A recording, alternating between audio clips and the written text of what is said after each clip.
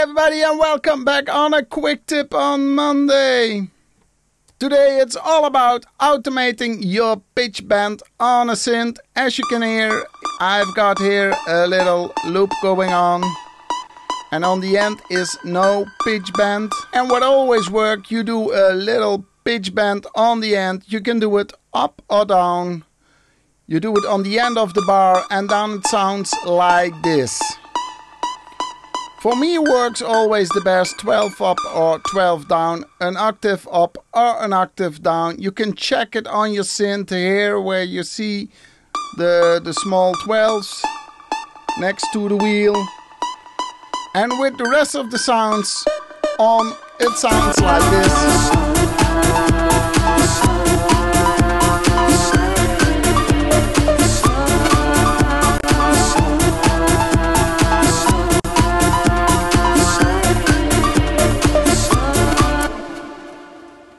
I hope you like this quick tutorial. If you do, subscribe to the channel, give me a like, and I hope to see you next time. Enjoy!